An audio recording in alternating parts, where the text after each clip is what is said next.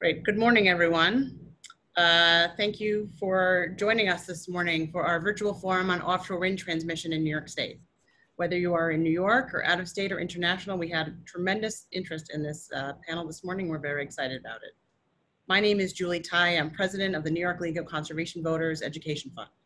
We're happy to be joined by our event partners, Anbaric and the Sabin Center for Climate Change Law at Columbia Law School. In particular, we want to thank our event sponsor, Con Edison. NYLCV Education's Fund mission is to educate, engage, and empower New Yorkers to be effective advocates for the environment. This forum is the first in our series on New York's Ambitious Climate Leadership and Community Protection Act, or the CLCPA, building on an event we held with the Sabin Center last fall, providing a 10,000-foot overview of the all-encompassing law to move to a green economy. Through this series, our goal is to build public awareness and educate New Yorkers on climate action, as well as develop recommendation on how to achieve its objectives in a way that is efficient and equitable. We will hold more in the future to talk about how we green our transportation sector, tackle building and manufacturing emissions, and take advantage of the carbon sinking properties of nature and agriculture. One of the most important steps we can take to reduce the effects of climate change, and a critical first step needed to address all of the other sectors, is to switch our energy sources to renewables. The CLCPA legally commits New York to this priority, with a mandate of obtaining 70% of its power from renewable sources in just 10 years, and includes the largest offshore wind goals in the country. Building on that law, this year, the state took further action by adopting the Accelerated Energy Growth and Community Benefit Act to streamline the siting process for large-scale renewable energy. And last month, Governor Cuomo announced the largest combined solicitations for renewable energy ever issued in the US. But there's much more work still to be done. To realize the benefit of renewables, we need a modern transmission system. One of the barriers to renewable energy siting that we identified and are breaking down the barriers to renewable energy white paper and recommendations issued in 2019. The proposed South Fork wind farm off the coast of Long Island shows us that transmission is an important challenge to switching to renewable energy. And that's what we're here to talk about today. What should be done to get this energy to land and to the people who need it? Is a planned approach to transmission or project-by-project transmission approach the way to go? This forum will look at different considerations and points of view for how we get this energy to the grid. We'll hear from the Brattle Group, who was commissioned by Anbaric to do a report on the different approaches to transmission. But before to get to this analysis, I would like to introduce our moderator today. We're happy to be joined by my friend and former boss, Joe Martens, the director of the New York Offshore Wind Alliance. At NYOWA, Joe promotes policies that will lead to the responsible development of offshore wind. Previously, Joe served as commissioner of the State Department of Environmental Conservation. During his time at DEC, he led the department in banning hydraulic fracturing, expanding the state's protection for open spaces, safeguarding drinking water, and improving air quality. He also served as on the board of the New York State Energy Research and Development Authority, or NYSERDA. Before joining DEC, Joe served as president of the Open Space Institute, which protects and helps preserve thousands of acres of New York parkland. Please join me in welcoming Joe Martens. Good morning, everyone. And Julie, thank you for that very nice introduction. I indeed was Julie's boss for several years at DEC, where Julie was a walking encyclopedia of the ECL, or Environmental Conservation Law. She was as responsible for anyone in the department for all the things that we accomplished while I was commissioner from 2011 to 2015. So thank you, Julie. Thank you to the League of Conservation Voters for sponsoring the event, along with the Sabin Center and Anbaric. And thanks to Con Ed, the sponsor. This is indeed a really important topic. And I'm gonna try to, just in a couple of minutes before I introduce the Brattle panel, set the stage for how we got where we are today in New York. And it has been, in a word, an energy revolution, or rather a clean energy revolution in New York State. So I'm gonna run through very quickly a chronology that I put together before this morning's, before we started the webinar this morning. And there's lots of reasons why we're going through this energy revolution. And I would say the primary one is climate change, and the IPCC report of several years ago that alerted the world to how fast climate change was happening. I think it defied even the experts' predictions for how quickly the planet was warming. And that in combination with basically a stalemate in Washington, some would say backsliding in Washington, it was really left up to the states to step up to the plate and address the issue. And I will say that New York State acted in spades. So in 2015, as Julie mentioned, we banned fracking in New York, and I signed the finding statement in August of 2015. And I think that really sort of was arguably the beginning of this transition to clean energy in New York. It was obviously a very difficult decision, took us years to render, but I think it was absolutely the right decision. In 2015 and during my years as commissioner, we barely talked about offshore wind. I think we were all vaguely aware of what was going on with Cape Wind in Massachusetts, but it was not a central topic for us in New York. So I left the commissioner's seat in August of 2015, and in 2016, the governor did a couple of things in his State of the State. First, he called for a 50% renewable energy goal by 2030. He also called for an offshore wind master plan, which was really the first large mention of offshore wind in New York State. And the other big event in 2016 was that Equinor won the lease in the New York Bight for about 80,000 acres for an offshore wind farm at what was then a staggering price of $42 million, which obviously showed that there was corporate interest in offshore wind in the US, despite what happened to Cape Wind after 10 years. In 2017, Governor Cuomo called for a 2,400 megawatt offshore wind goal, and he also called on the Long Island Power Authority to approve a contract for a 90 megawatt offshore wind project to power the South Fork of Long Island. That project has since grown to 130 megawatts. In 2018, again at the State of the State, the governor called for an offshore wind solicitation of at least 800 megawatts. And the offshore wind master plan was published just about the same time at the State of the State. And it was one of the most comprehensive documents I have seen produced by a state that basically gave a roadmap how to get to 2,400 megawatts by 2030, excuse me, by 2035. That plan was published with about 20 appendices. It examined virtually every aspect of offshore wind. 2019, Governor Cuomo announced his Green New Deal for New York, and he proposed a 70 by 30 renewable energy goal, which basically doubled onshore solar, wind, and storage targets. And he also called for a 9,000 megawatt standard for offshore wind, which left a lot of people speechless, myself included. So later that year, we're still in 2019, the governor and the legislature agreed to landmark legislation that Julie referred to as the Climate Leadership and Community Protection Act, known as the CLCPA. It was sweeping legislation, and it incorporated many of the governor's Green New Deal goals and put them in statute for the first time in New York. Historically, New York has set virtually all of its energy goals through the Public Service Commission and through orders that the PSC issues. This time, the legislature got in on the action, and they memorialized in statute the 70 by 30 goal, and it did a lot of other things and addressed a lot of other issues, which we won't discuss today and which the League has held forums on in the past. He also announced at the same time that he signed that bill, the award of the first two large-scale commercial contracts that the state was entering into, and they were for an 880 megawatt project known as Sunrise Wind, and an 816 megawatt project known as Empire Wind by Equinor, and the latter, the Sunrise project, was Ørsted. These were the largest solicitations awards at the time in the country, and those projects are moving along in the permitting process. And that almost brings us to the present. 2020, in the budget process this year, the legislature, and this is in the middle of the pandemic, the legislature and the governor agreed to major reforms on renewable energy siting, as Julie also noted.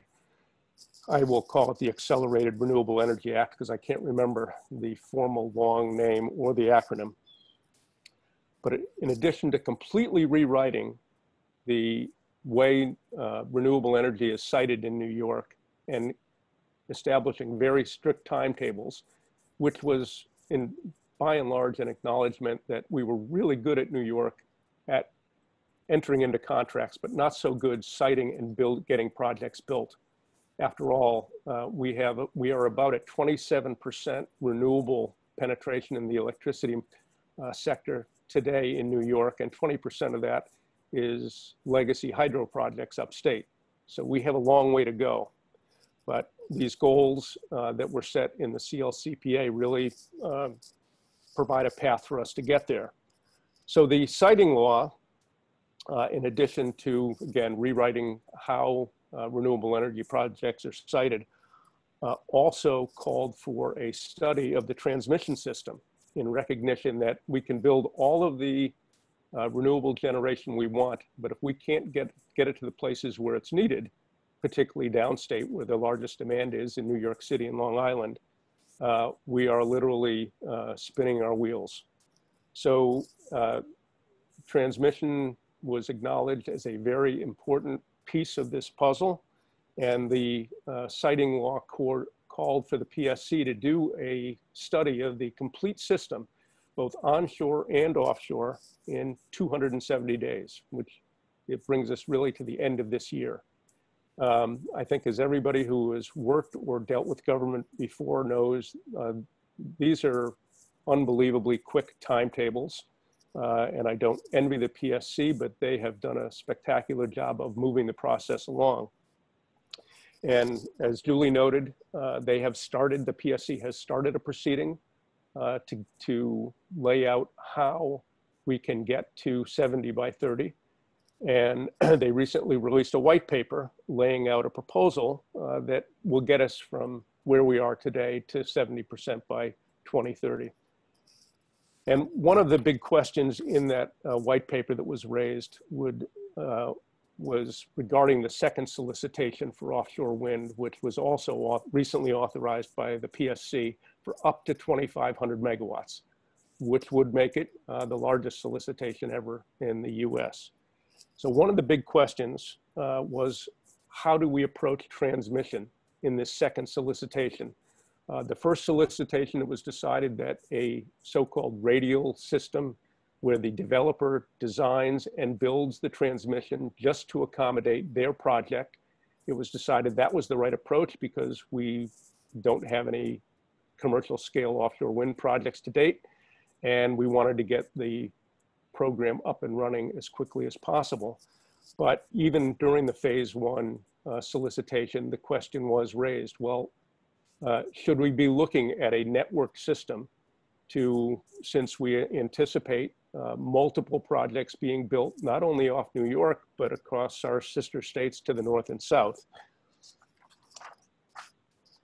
So the conclusion in the white paper, and I shouldn't say it's a conclusion because the white paper was a proposal, and many groups, including NYOWA, commented on that white paper. But the white paper proposed that for the time being, that the potential for a backbone network remains speculative. When I say a backbone network, we call it a lot of different things, but it's a network system, a coordinated system, that it was still premature and it was too speculative at this point, primarily because there was still a lot of uncertainty about where new wind energy areas would be located and how soon they would be leased in the New York Bight. And that is a federal process that's under the jurisdiction of the Bureau of Offshore Energy Management. So in light of the uncertainty involved, the second solicitation is again calling for the developers to design a radial approach, which is basically connect the offshore wind farm to the onshore grid by a single transmission line from that single project. But nonetheless, the white paper acknowledged that this is still a very important issue and needed to continue to be studied. And that is where today's discussion is going to lead us, is a discussion of a radial system versus a coordinated system. And the Brattle Group, which is one of the premier energy consultants in the country, on behalf of Anbaric, has looked into this issue. They've done a study in Massachusetts, and they've initiated a study in New York to feed into the process that's underway at the PSC to come to grips with a host of transmission issues by the end of this year. So I want to introduce the Brattle Group, who is going to talk about the findings of their study and the relative merits of the radial approach versus the coordinated approach. So let me grab my notes. So Hannes Pfeifenberger is the principal at the Brattle Group. He is an economist with a background in electrical engineering and over 25 years of experience in the areas of regulatory economics and finance. Dr. Walter Graf is an associate at the Brattle Group with expertise in electricity wholesale market design and analysis, load forecasting and rate design. And finally, Kasparis Spokas is an associate at the Brattle Group with a focus on electricity sector topics such as renewable and climate policy analysis, electricity policy design, and market design. So with that, I'm going to turn it over to the Brattle Group, and following their presentation, we will have a panel discussion about not only the Brattle study, but some broader issues, and we will try to reserve about 15 minutes at the end of the panel discussion for questions from all of you. And you can use the chat function to start asking your questions, which we'll address at the end. And I should have pointed out in the beginning that this presentation, the entire webinar, will be videoed, or recorded rather, and it will be available on the NYLCV website following the webcast. So with that, I am going to turn it over to the Brattle Group and take it away. Thank you so much, Joe. Can folks hear me and see me?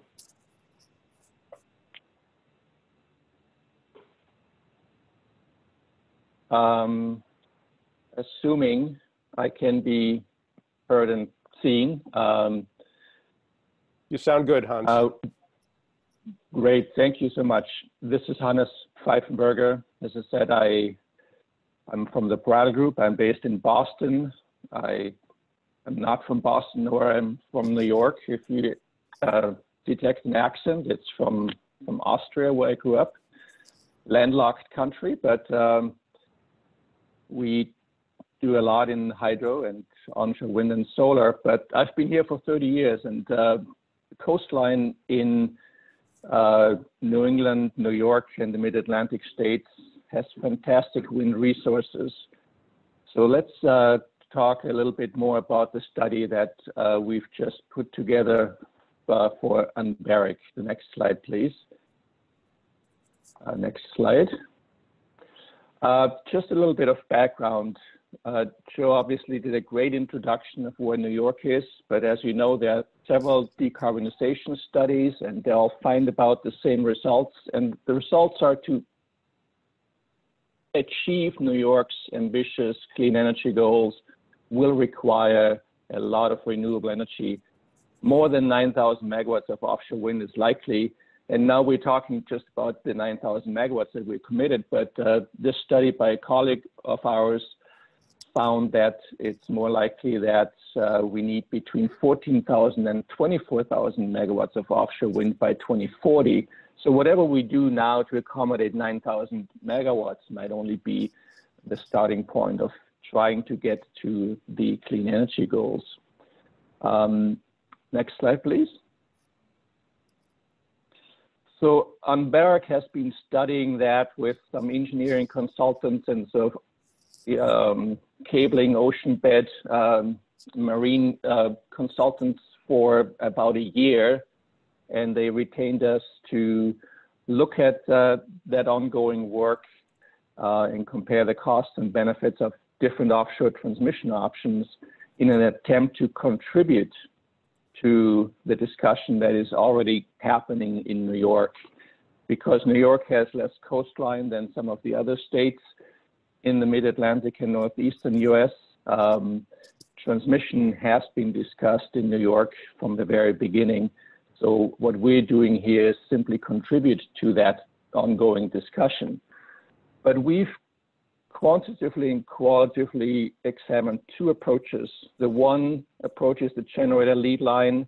Joe mentioned the radial approach, that where every wind farm is connected with its own transmission line to shore and integrated into the onshore grid.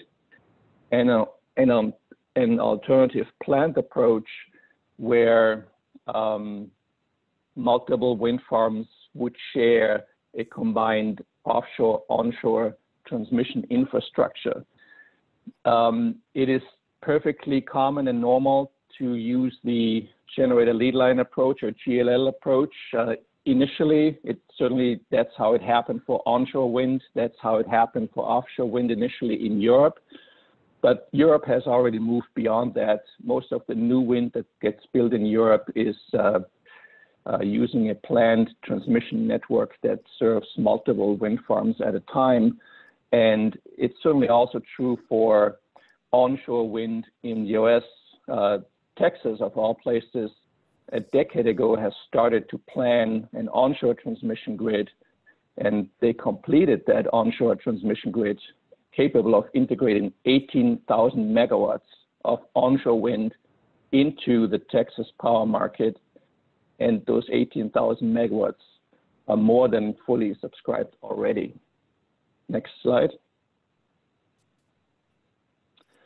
So to give you a short preview before I turn it over to my colleagues, what we found by comparing those two approaches is that a planned approach would allow you to reduce total transmission costs. You spend more money on the offshore network, but you reduce dramatically the cost of the onshore upgrades compared to a radial or GLL approach, with a net savings of about $500 million by the time you reach 9,000 megawatts. The planned approach allows you to utilize points of interconnection more efficiently. New York has some severe limitations.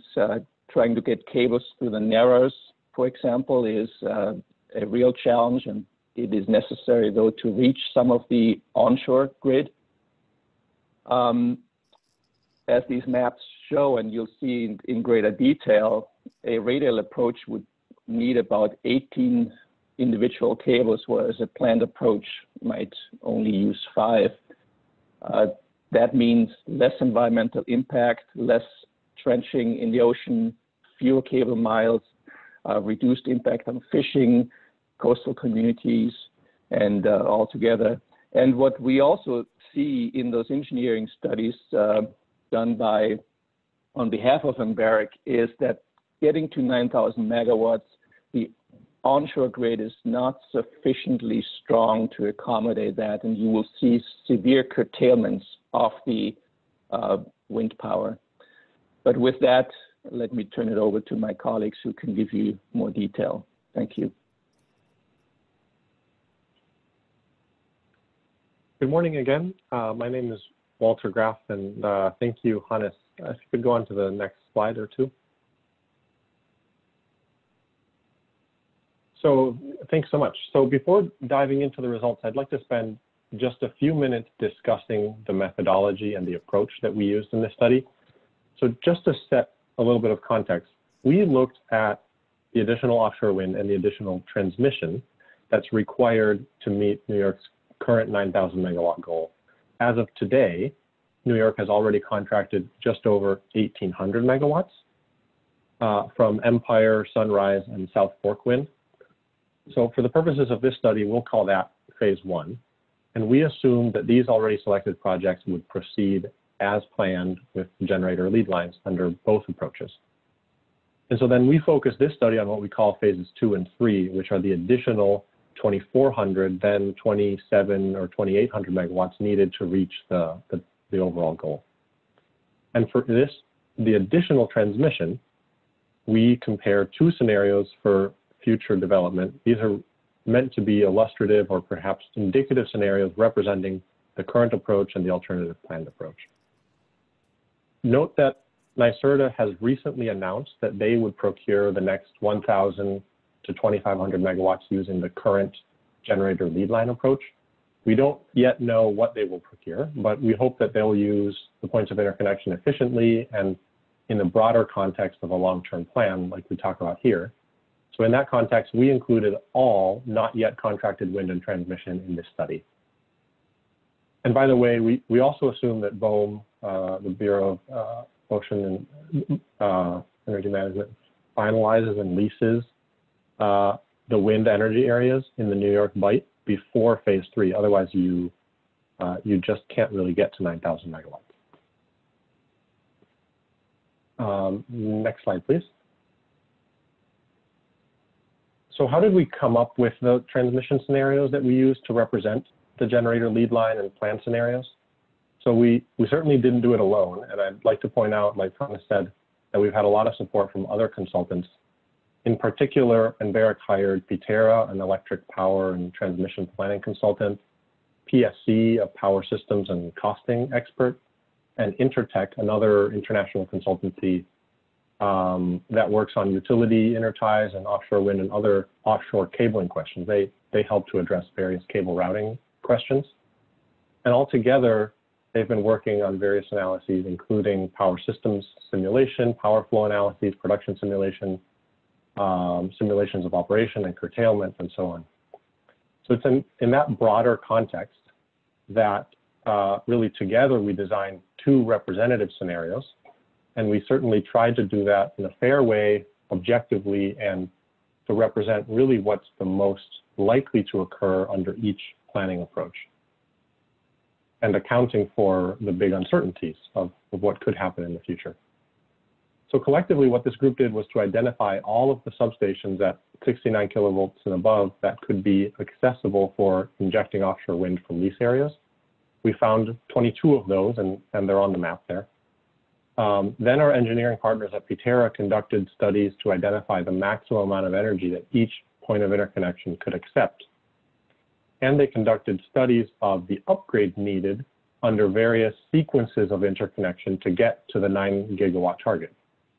And really only after studying many, many potential approaches and many necessary upgrades did we identify two scenarios to reflect, first, the planned transmission development that minimizes overall costs, and then two, a potential outcome of the current approach, where each incremental interconnection is done at the lowest possible cost for that piece, but maybe not at the lowest possible cost overall.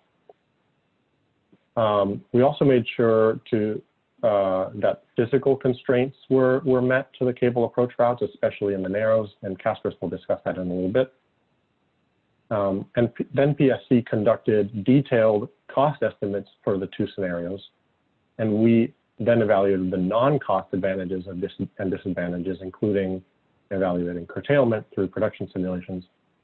So really, there's a lot of moving pieces to the study. More details, of course, can be found in the full online version of the study. What we're showing here is just a condensed version. And then I think those links will be available after the presentation, as well as links to the various appendices by other consultants. Next slide, please. So in this map, we show what we chose as the plausible or likely build out of the current generator lead line approach, with 7 additional projects interconnecting to New York through HVAC lines. In phases 2 and 3, like Hannes said, this implies 18 new cables from the various lease areas, some of which go to New York City, and most interconnecting in Long Island. Under this approach, there's really quite a lot of cables snaking around everywhere to get to shore. But if each developer chooses to interconnect to the next cheapest point of interconnection, this outcome we think is fairly likely. or something like this. Next slide, please. As you can see here in the map of the likely transmission build-out with a planned system and with high-capacity HVDC cables, you only need 5 additional lines in phases 2 and 3. And this is really a huge difference. It means lower environmental impact, it means fewer disruptive onshore cable landings, and it means more power getting to the large load centers near New York City rather than farther out in Long Island where the power grid isn't as robust. I do want to note that that the large injections at Gowanus and at Fresh Kills, which are 2 locations near New York City, are higher than New York's current single contingency limit. And the single contingency limit is a current limit for how much power can be accepted in a single injection location and can be subject to disconnection from a single failure. And the current limit is lower than either the 1,700 megawatts or 2,000 megawatts that we're assuming can be injected there. We think it's worthwhile to reconsider this limit given the implied reductions in cabling and in costs. But of course, we do recognize that allowing larger contingencies does have costs and it has consequences. But we think that there's reason to believe that this could be loosened in the future given New York's substantial battery storage goals, where fast response from batteries and other quick responding resources, other evolutions of the system that are necessary anyways to integrate large amounts of renewable energy. Altogether, this should make relaxing the single contingency limit possible. And I think that at this point, I'll turn it over to my colleague, Kaspers. Thanks very much. Thanks, Walter. Next slide, please. So over the next couple of slides, we're going to dig into some of the findings of the analyses. Starting with costs, the analyses show that the total transmission costs of the next 7,200 megawatts are expected to be $500 million lower under a planned approach than the generator lead line approach. The main driver of this is a reduction in onshore upgrade costs, which are $500 million under the planned approach versus $2 billion under the GLL approach. So while offshore transmission equipment in the planned approach would be more costly, primarily due to the use of HVDC transmission technology, the onshore savings lead to overall cost reductions of transmission. Now, the uncertainty bars reflect uncertainty both for the offshore and the onshore transmission costs. And so when we look at it overall, the planned approach can enable significant long-term cost savings and avoid some of the substantial risks associated with onshore upgrades. Also allow developers to anticipate future projects to minimize project risk. Not considered on the slide, but should be mentioned, is that competitive procurement of transmission can also lead to additional cost savings under the planned approach of 20 to 30% simply from increased competition. Next slide, please. Another finding of the analyses is that there are simply a limited number of robust points of interconnection in New York. So a separate GLL approach risks using up the viable landing sites inefficiently and resulting in cable routing that could become quite constrained. A planned approach would likely result in better utilization of these cable routes. And the clearest example of this is through the Narrows into the New York Harbor. Anbaric contracted a study by Intertek to evaluate cabling through the Narrows, and that will be found in one of the attachments of the published slide deck.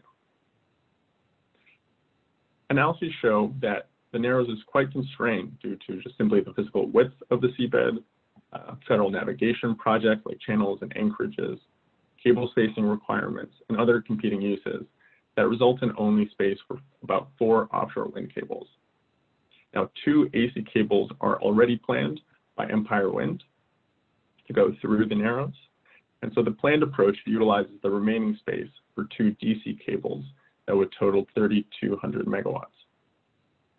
Now, the GLL approach risks using the remaining space for 2 AC cables that would bring in 800 megawatts, which would push about 2,400 megawatts to Long Island, where more substantial onshore upgrades will be required.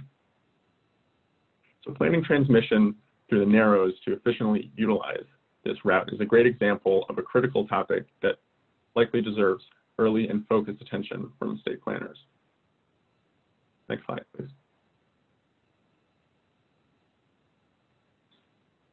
So the planning approach can also reduce environmental impacts of developing offshore wind. We see that the planned approach reduces marine trenching by almost 60% and cable landings by 54% for the next 7,200 megawatts. Furthermore, offshore cables could be grouped into transmission corridors to minimize impact, which is not possible to enforce under the GLL approach. Overall, this reduces the cumulative effects onshore development on fisheries, coastal communities, and the marine environment. Next slide, please.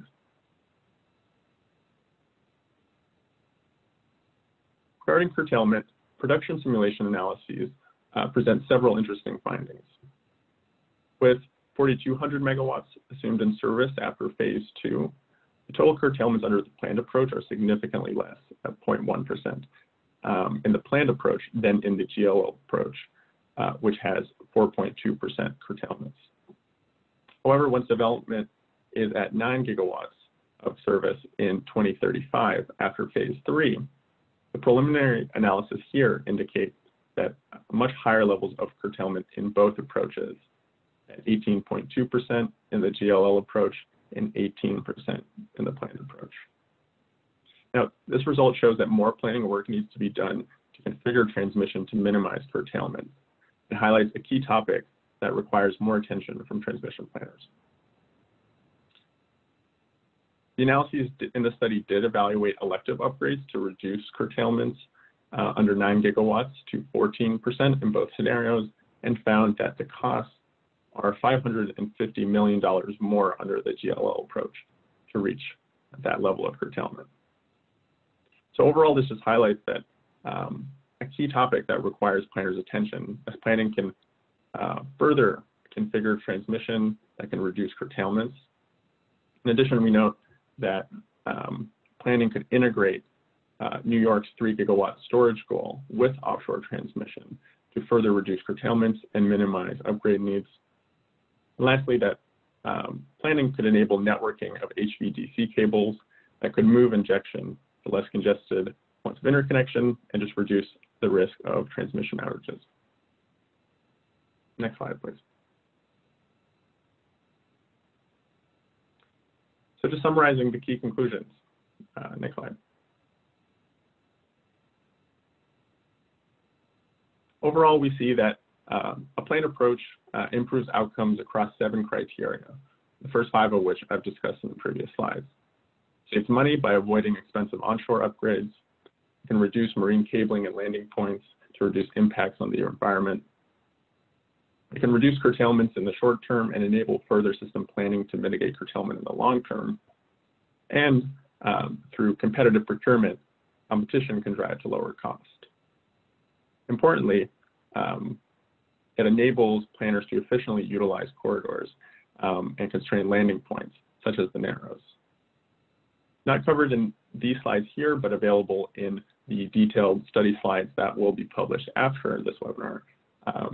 The planned approach can also improve the utilization of existing lease areas and enable third-party customers to purchase offshore wind, such as large commercial customers, as we've seen in Europe with Microsoft and Google purchasing offshore wind.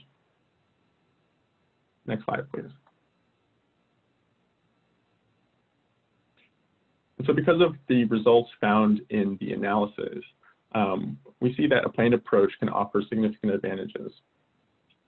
While the generator lead line approach may appear to lower costs in the short run, it may not be aligned with public interest in the long run. And so we note that even if NYSERDA does the next procurement as a bundled procurement, it could still give preference for generators that use points of interconnection efficiently, and that this transmission could be transitioned to a planned open access grid. Under this approach, we note that offshore wind generator developers would still be able to participate in transmission development with either functional or physical separation of the transmission and generation assets. And we note that project risk has been cited as a concern. The current GLL approach still leaves significant onshore upgrades with the incumbent onshore transmission owners, which is a risk. And the misalignment between generation developer incentives and public policy objectives risks the overall development of offshore wind in New York. And a planned approach can also address some of the individual project on project risk through strong performance and completion incentives, allowing generation developers to participate in the transmission procurements, and possibly staggering transmission and generation project completion timeframes to ensure that there aren't any sort of delays in project completion. And that leads us to the end of our slides. So thank you. I believe we have a short Q&A session right now.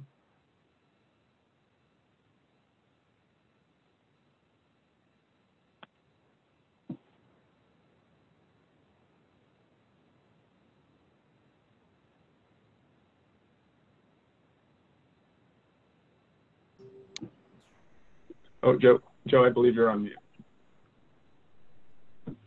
You're correct. I still haven't mastered the Zoom audio. So thank you to all the Brattle Group. That was obviously a intriguing presentation. And I am looking over through the questions that were incoming during your presentation, some of which I think were answered online. In fact,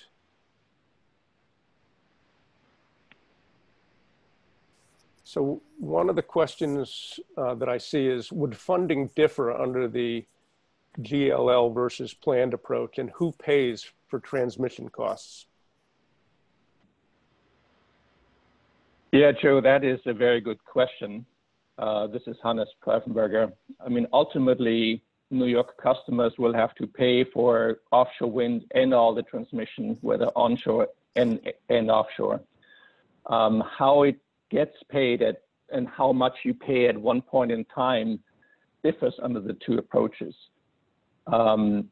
Generally, if you do a radial approach, the cost of transmission, just the offshore piece, is rolled into the bid. So customers pay for that transmission as part of the contract for the offshore wind.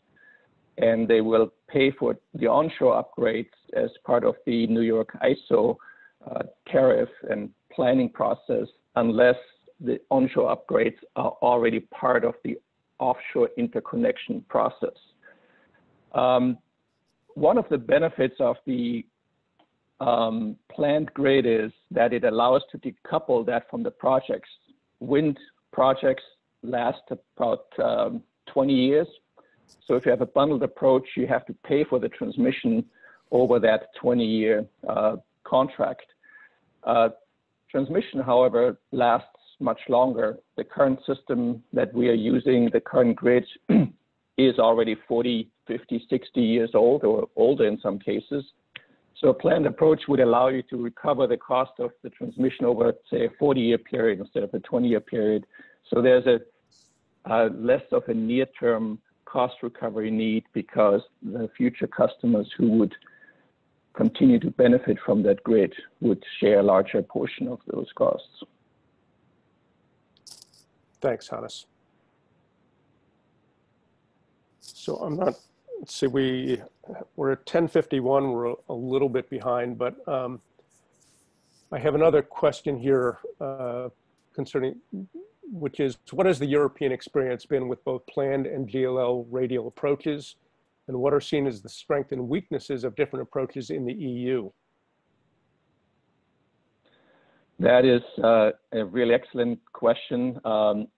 NYPA has actually done a white paper surveying the European experience, and maybe we can add a link to that. The European experience is that the first few projects are using radial lines, but as the solicitations have stepped up, more of the projects have been built off a planned transmission backbone, where the solicitations were for interconnecting to the offshore interconnection point provided by that grid.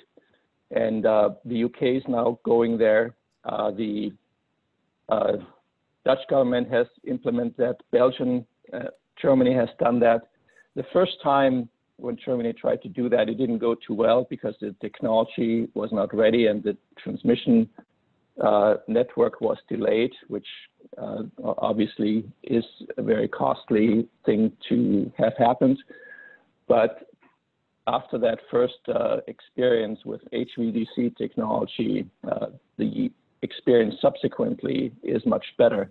And being able to interconnect offshore and not have the wind developer worry about all the onshore congestion has also yielded more competitive offshore wind solicitations where the winning bids did not require any financial support above market prices. Right. Thank you, Hannes. I'm going to, there's lots of incoming questions, all very interesting, and I think the panelists will also get a shot at some of the questions. And I just would like to remind people, I think I directed people to the chat function for proposing questions. If you wouldn't mind going to the Q&A, it might be easier to keep track of them there. And because we do have some help here trying to consolidate questions so they can be addressed. But I'd like to thank the Brattle panel for an excellent presentation. And this is extraordinarily topical, and I think it's also going to be very helpful in the PSC's study that's going to be completed by the end of this year. So thanks again to the Brattle panel. We're going to now turn to the panel. If the panelists could enter and the Brattle Group go offline, we'll go to the next phase of the webcast.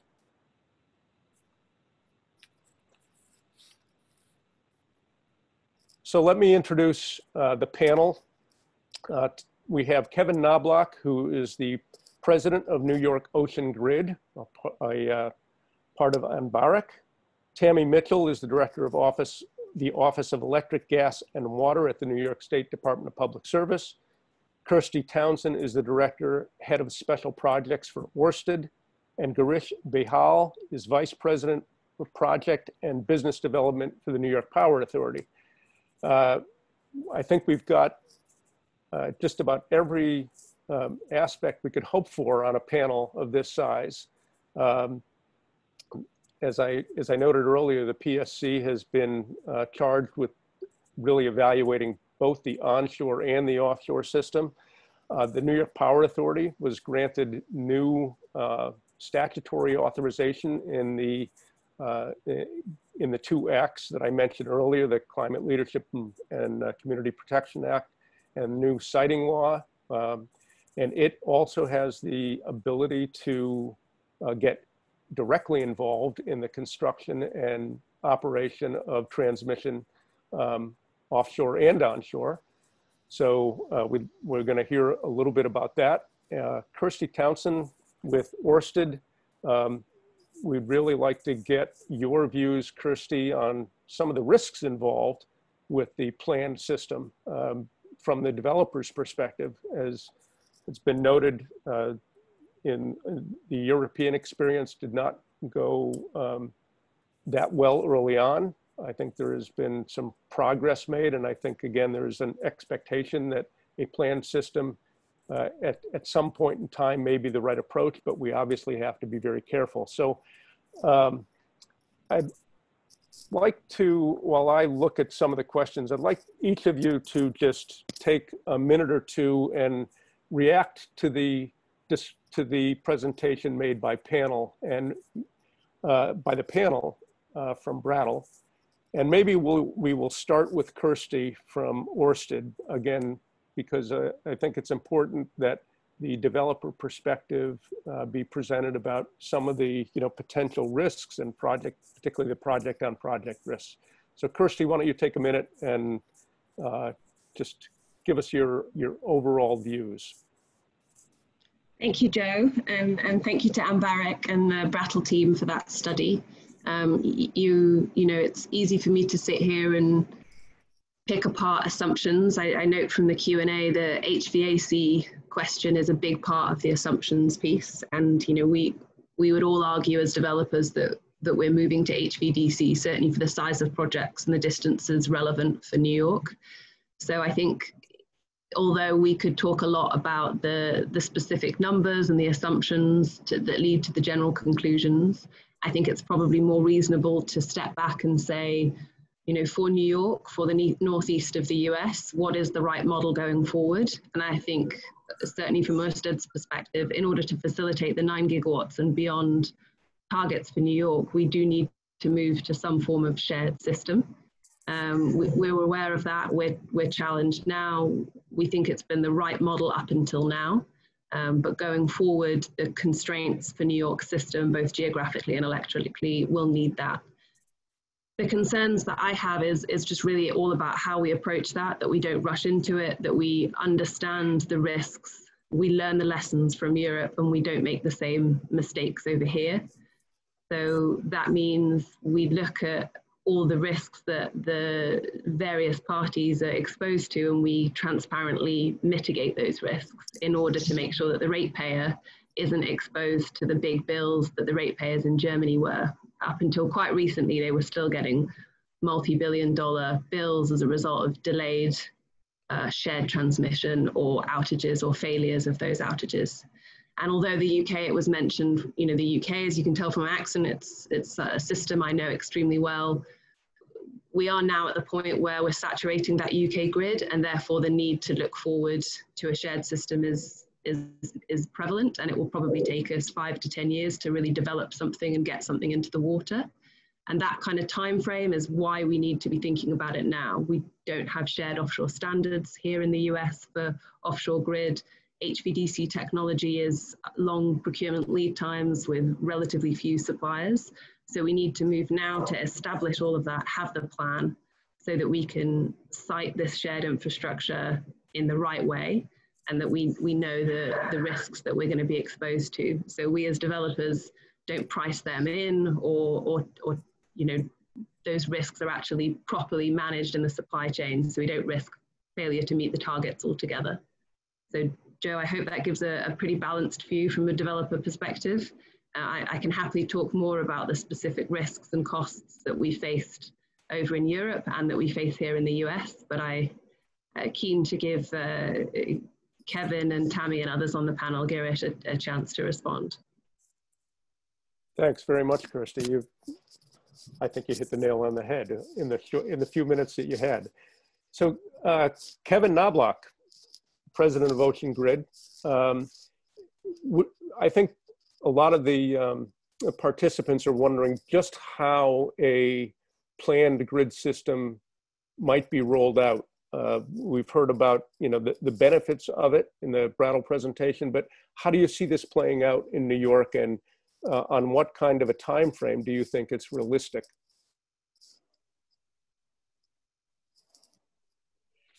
Thank you, Joe. It would help if I unmuted myself. Thank you so much. And thank you, Kirsty, for terrific opening comments. I think the first thing I'd like to say is that the analysis that we're sharing today is really the kind of thing that I think many companies undertake as part of due diligence, particularly when you're in an emerging marketplace. And we went to some of the best outfits in the business, and really hope that this will be a useful contribution to the ongoing study and deliberation. And in saying that, we recognize, of course, that New York has very strong leadership in this space and has significant studies of the transmission system underway. And we're very eager to see those results when they come out. We really wanted to contribute to the public debate and add some interesting information. The scenarios are illustrative, and as Walter described, they are based on an informed set of information that came forward. But it really is illustrative, really intended to surface some of the key issues, and it's the kind of thing that we can change assumptions and see how they change the results. And I know that's that'll be the nature of other analyses ongoing. In terms of an approach to plan transmission in New York, first thing to say is New York has very strong leadership. As I said, you have a strong and committed governor, with a state with now nation-leading climate and clean energy goals, going back, Joe, to your time and Julie's time in the government, and coming to the present, and really a terrific regulatory and policy-making infrastructure in terms of very strong agencies. You have, we're going to hear from Tammy today from DPS, strong energy office in NYSERDA, a single state ISO, which is not a trivial thing when you think about New England ISO and then PJM to the south. Far more complicated operations. And New York is a very large economy, very large electric grid, but you have a single state ISO. New York Power Authority, kind of a pretty unique and focused and capable organization, and then utilities and so on.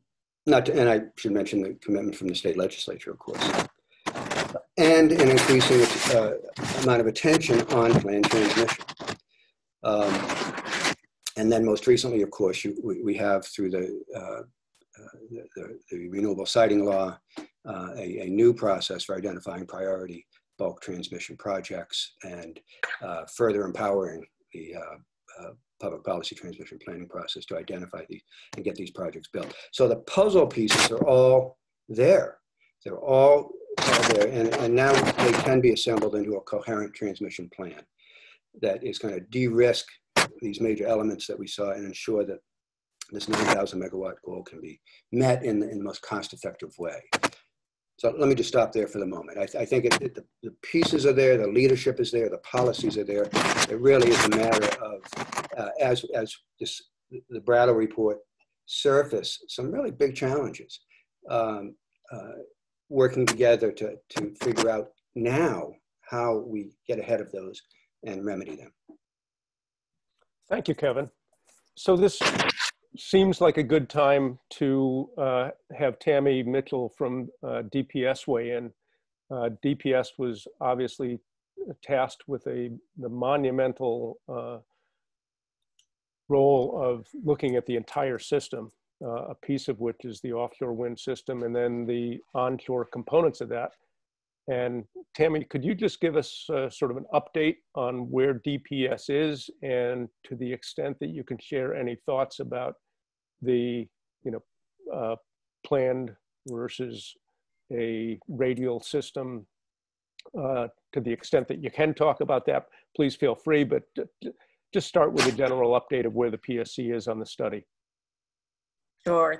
Thank you, Joe. And thanks for allowing me to be here today on this panel and this webinar. I think this is very timely.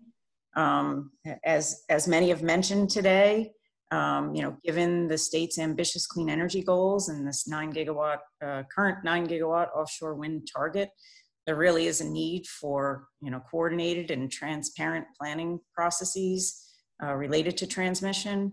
I think we all recognize that significant transmission infrastructure will be needed to facilitate the interconnection of the necessary renewables, including offshore wind. This was recognized and is the basis for the Accelerated Renewable Energy Growth and Community Benefits Act.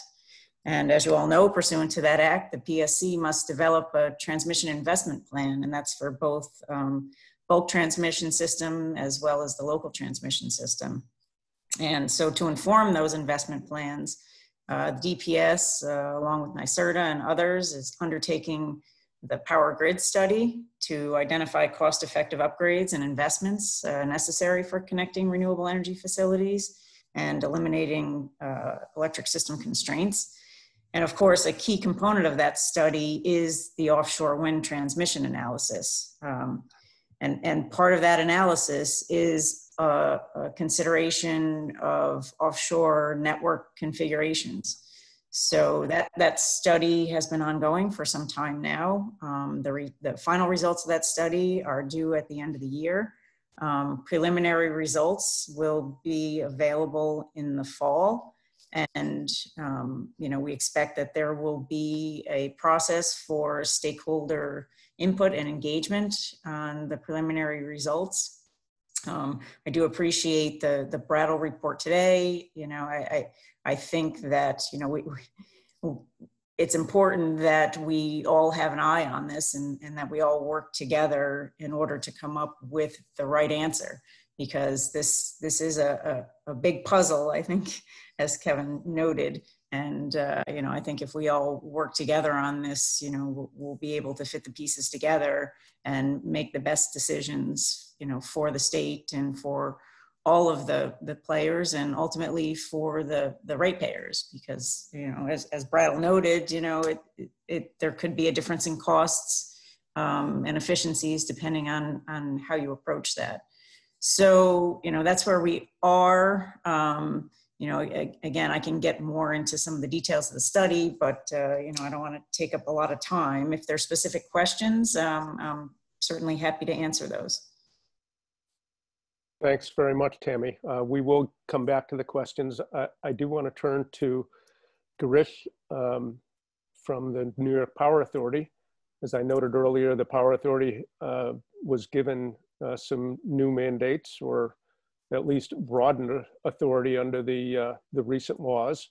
And the Power Authority could have a significant role in the both development and planning of offshore wind transmission. So Girish, could you give us the perspective from the Power Authority?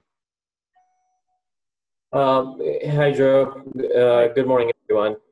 From the Power Authority's perspective, we really think of ourselves as enablers of the market to bring the market where it needs to be, to support CLCPA and Anbaric-CBA goals of 100 by 40 renewable electricity, or carbon-free electricity in that case. And our role really is to be an advisor to the DPS and NYSERDA as they're going through the studies, and help, frame what the needs of the system look like in the long term.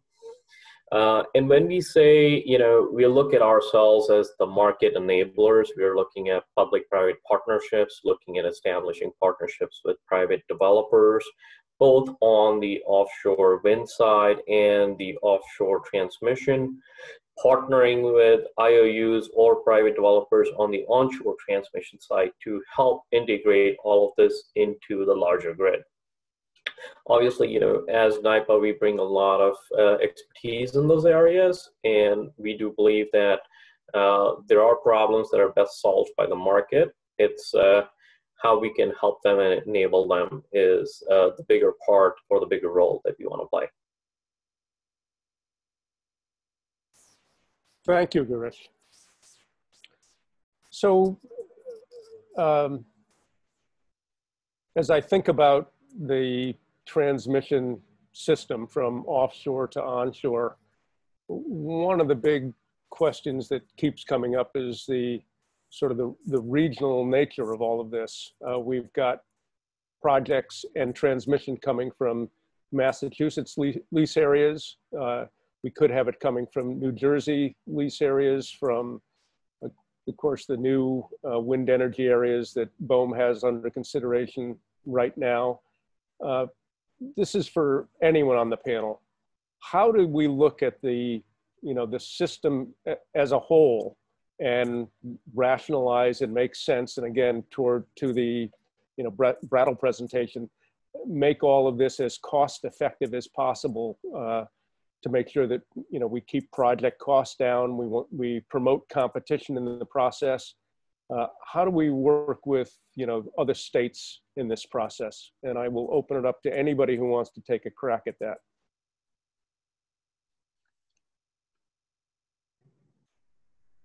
I'm happy to give the developer perspective and Please. Maybe the European piece. I mean, we would love to see the states working closely together. The benefits you get from the shared offshore system are realizable at scale. Whenever you're having smaller scale, then you are just taking on a lot of risk, on the specific projects or on a component of the grid. So the more you can share that risk across, you're going to realize those benefits, some of which have been outlined in the report. The other thing I would say that is unique to the US market and the particular situation we have is that we still don't know where power is coming from. We have a significant supply-demand shortfall. So the number of leases across this whole Northeast region compared to the demand targets, particularly given Massachusetts' recent increase, are really quite extreme. So even for us as a developer, it's now becoming challenging in the US to work out which lease areas will contribute to which states, even which ISO or RTO regions, which is one of the concerns about balancing this planned transmission system at a state level rather than a regional level, because then otherwise the states are having to take a bit of a, in my language, a bit of a punt on what that system looks like. And therefore, have we invested heavily in a system that is therefore redundant because another state has gone and taken that project material? So if you combined across, you take away that major risk. But again, there are lots of barriers to doing that. But they've managed to do it in Europe. The countries have worked together to define those standards, so it's completely possible, and we can copy and paste from, again, some of the mistakes that were made early on in that process. Do others want to jump in on that question? Sure, I'll jump in and completely agree with everything Kirsty said. The big challenge here is that offshore wind wasn't on anybody's radar screen 10, 15 years ago. I'm talking about in terms of federal, regional, and state regulators and governmental agencies with authorities to help design and build the system. And so we're feeling our way at each level. The states appropriately have taken a very strong lead in procuring offshore wind.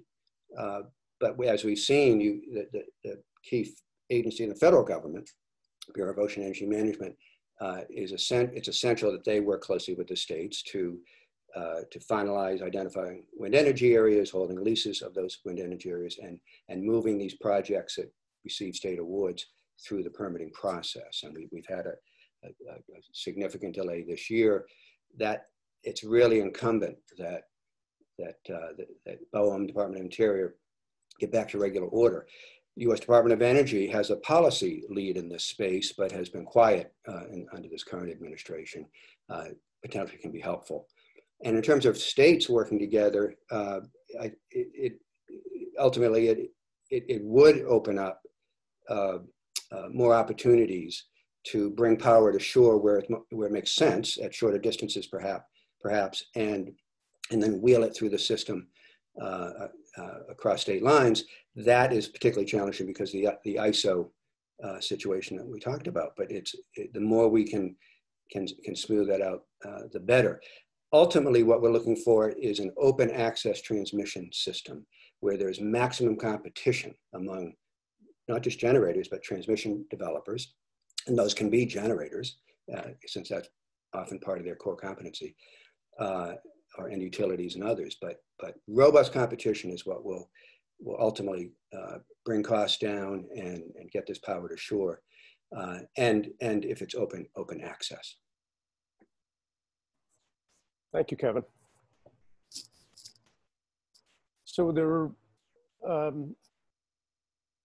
we've obviously had a lot of legislative and regulatory activity in the state. Is there anything else that needs to be done other than the proceeding that the PSC is engaged in right now? Any changes in policy that are needed to so that we can ensure New York State gets to its goal of 70 by 30 and actually reaches the 9,000 megawatt target?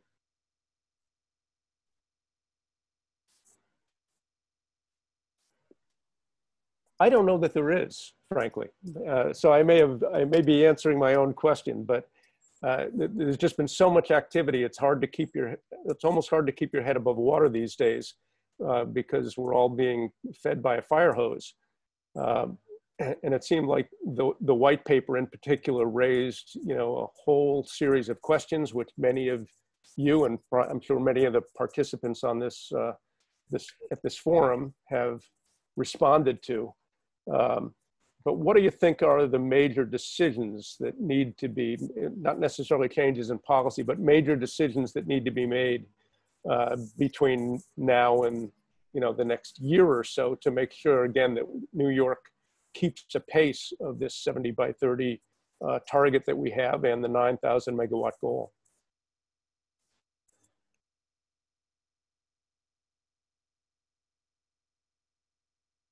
And Tammy, maybe you want to take a crack at this since you're in the middle of it at the PSC.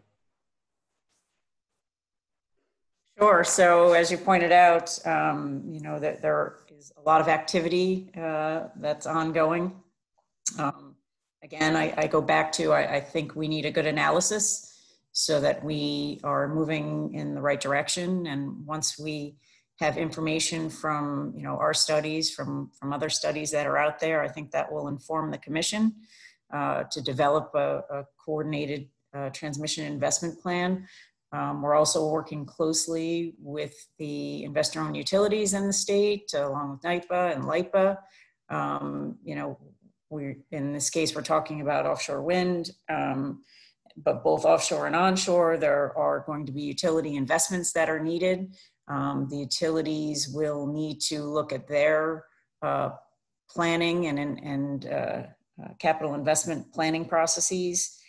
They've traditionally been involved in looking at projects for reliability or aging infrastructure, but I think now we have to introduce, public policy into their planning processes as well. I'll mention, Article 7. So, the siting, I think there have been significant improvements as of late. We have a lot of projects that are moving through that process. They're moving a little quicker. We also have, per the legislation, a requirement to develop a 9-month expedited process, and we're working on rules to do that, and should be proposing those soon as well. But I would love to hear from others if anybody is aware of anything else that we think is missing, or we should prioritize, or, as you mentioned, any major decisions that are needed sooner rather than later. I think everything, and it's recognized by the legislation, by the governor, that there's a need to move quickly in order to achieve our targets, and I think it's all hands on deck to do that.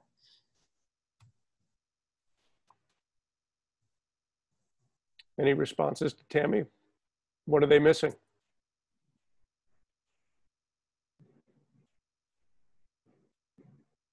I think Tammy outlines it really well. I think, as everyone's mentioned, New York has the greatest need for shared transmission and is in the lead to deal with this.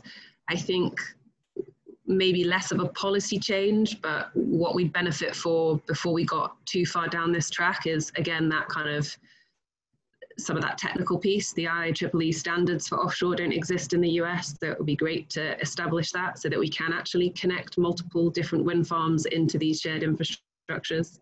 I think there's some of the ISO and market rules that could do with improving or finding another way around in order to achieve those public policy goals. It's something we as developers, both transmission and generation, are already struggling with. And I can see this kind of shared transmission system only exacerbating those issues, interconnection queue process rules, for example. So I think that kind of ISO marketplace and those technical standards, we could add to that list of things that need to be done. On top, of course, how will it work, and having that transparency on how actually we will procure those that shared infrastructure, presumably in some sort of phased or least regrets way, and having that transparency early doors so no one prices in those risks. Joe, I would add that, as I said earlier, I think the policy public puzzle pieces are in place, that New York has really led the nation and showed the way how a state kind of puts that policy infrastructure ecosystem in place to tackle a dramatic decarbonization of of the electric power system and a dramatic growth of renewable energy.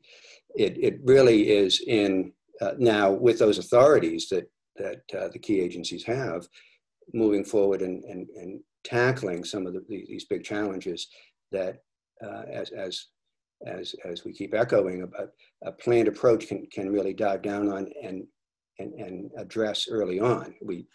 This curtailment issue that surfaced in the analyses was very interesting because it was there for both a planned and an unplanned system. So as you get deeper into 9,000 megawatts, there are some remedies we know of, battery storage. How far can that go in bringing those costs down? We looked at upgrades into the grid infrastructure. They're expensive and they can help some. Are there systems management remedies that we can look at and so on?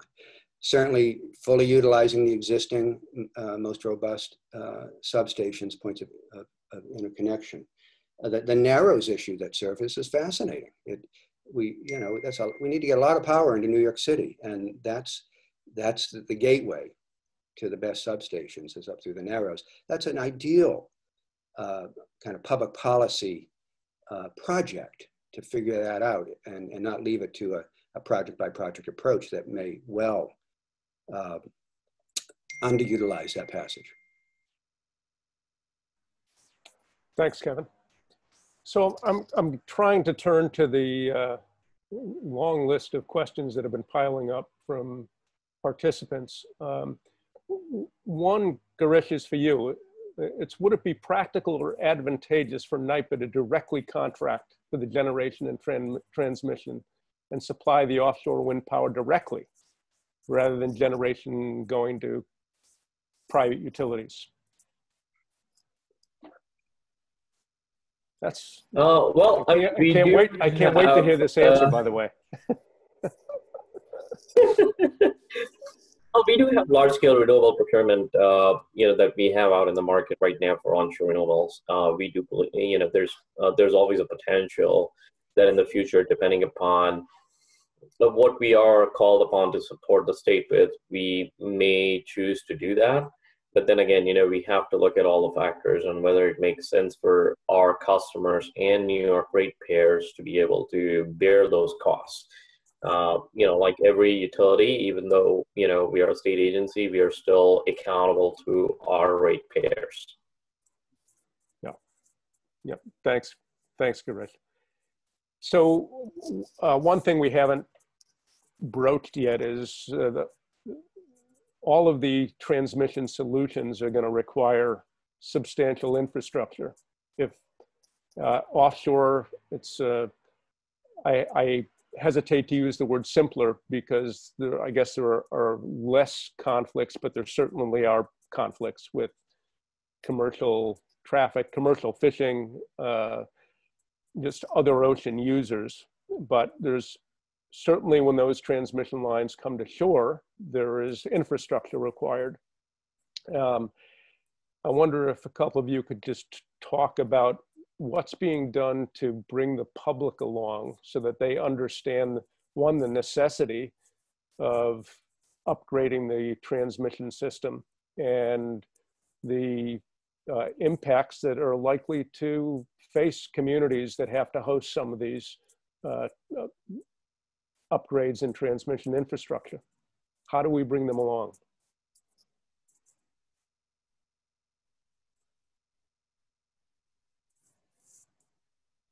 Kirsty, why don't you give it a crack, and then we'll have others. Yeah, I just didn't want to be always the person that starts off. You'll get bored of hearing me, Joe, but it's a great question. Not at all. I know I've got colleagues on the line who also speak and have a lot of experience onshore, but I appreciate we also are probably the world leaders in the offshore routing. It's tough, and I think however hard we try, I don't think we'll ever satisfy everyone. So that's just a sort of first point. The processes for permitting and planning, both offshore and onshore at the federal and state level in New York, are extremely robust. Therefore, that what we have to go through in order to demonstrate that a route, both offshore and onshore at a landfall, is the appropriate one is extremely rigorous, both in terms of impacts on local communities and the environment. And we have to look at alternatives and do so, obviously within the restrictions if we as a developer don't have eminent domain powers. So we have to consider routes and real estate that is available for use. I think with the existing projects, there's a huge amount of stakeholder outreach that happens at the beginning of a project, just at the concept phase, throughout that permitting phase, and then ongoing. And we work with community leaders to establish community benefit funds to make sure that we consider how best to support the communities that we impact. Furthermore, we really take into account how and when we install those cables, so both from an environmental and community perspective. So for example, for some of our projects, or most actually, if it's a busy, beach area, we will of course avoid summer working and we'll only work in winter to make sure it's off season. Same for the environmental piece, avoid construction or installation during breeding grounds of critical, benthic life, etc. So all of that is just sort of part and parcel of the way we go.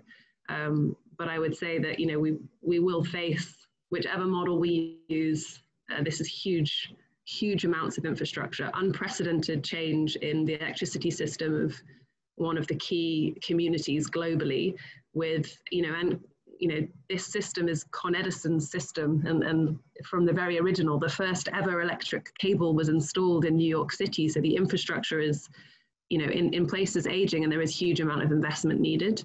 So all communities, not just coastal, will be affected by the needs of those onshore and offshore upgrades. And there's probably a wider concerted effort that we as part of that industry need to do to support that. Thank you, Kirsty. So, as Kirsty says, job one is outreach to the communities, to the counties, to the municipalities, to the towns, business community, labor, environmental community. That this is a big change. Not to mention the commercial fishing industry, where the impacts potentially are great and they can be mitigated. So that's job one. Innovation, technological innovation, is really allowing us to get more energy on fewer cables, fewer platforms. Horizontal directional drilling allows us to come 50 feet underneath a beach with these cables and so on. So that's key. And I think probably maybe most important of all are trying to build local jobs, building a domestic supply chain of companies that can help make parts of this equipment, be part of the concrete pouring and the maintenance and the construction pieces as well. So you've made a key point there. I think both of you have, in terms of the benefits of these projects are also potentially huge. Tammy, the Public Service Commission is going to come out with some of the preliminary recommendations soon, and then the end of the year will be on us before we know, and you'll have a full-blown report with lots of recommendations, including quote unquote the low-hanging fruit about improvements and upgrades to the infrastructure to both local and bulk distribution systems. And given the short timetables that are now built into the siting law, how and what does the PSC plan to do to, again, help public understanding and hopefully support for the projects that have to proceed very quickly in order for New York to succeed? Yeah, that's a good question. So, as you know, through any of our processes, there is, public input, there will be comment periods, there will be technical conferences, but again, you raise a good point that, it's not just about the utilities and the developers. There's a huge aspect of this that is really engaging and educating the public and doing outreach. So, I can't speak to exactly what all the plans are as of yet, but that's certainly something that is going to happen. Thanks, Tammy.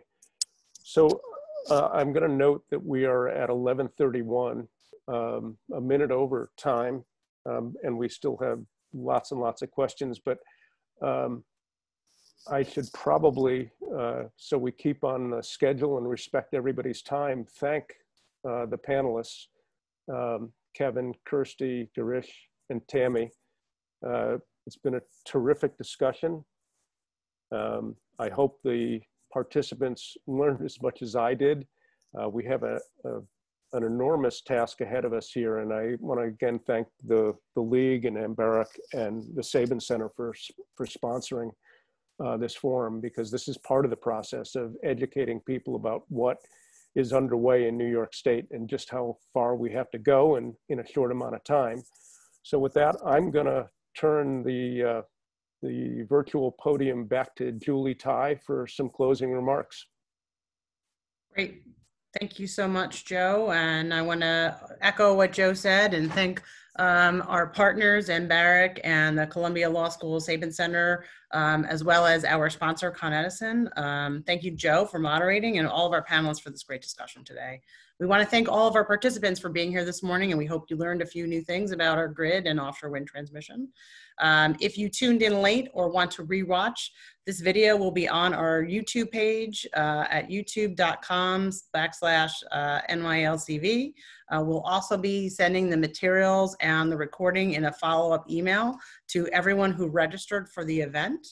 As I mentioned earlier today, this is the first in our series on the Climate Leadership and Community Protection Act.